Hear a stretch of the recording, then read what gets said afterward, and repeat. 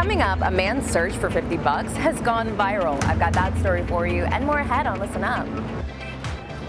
It's gonna stay nice most of today, but prepare for severe thunderstorms later this evening.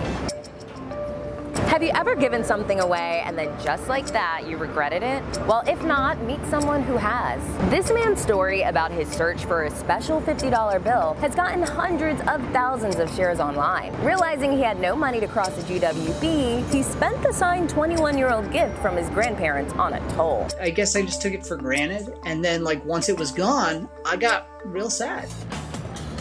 Up next, Cardi B went off on Instagram about the NYPD. The Bronx-born rapper blasted police for allegedly shutting down a back-to-school drive in Brownsville, Brooklyn. And I find that so about the NYPD because it's like, this is really for the kids.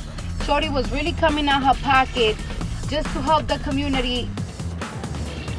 Hey guys, I'm at the US Open Fan Week. Swipe up to see how you can get an all-access pass to the US Open and more. It is so much fun. Here's my serve. All right, that's all I've got for you today. Thanks for watching, and I look forward to seeing you back here tomorrow on Listen Up.